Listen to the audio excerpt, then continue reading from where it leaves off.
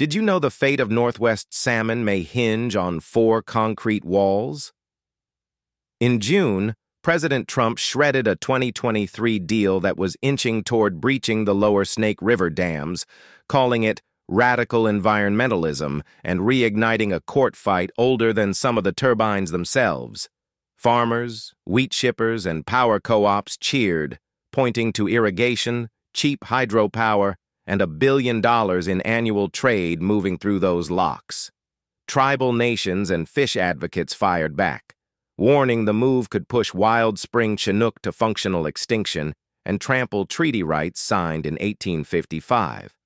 The firestorm is so hot that an industry-sponsored See the River for Yourself tour filled every seat within a day, trading hard hats for front-row views of a clash where biology meets regional identity.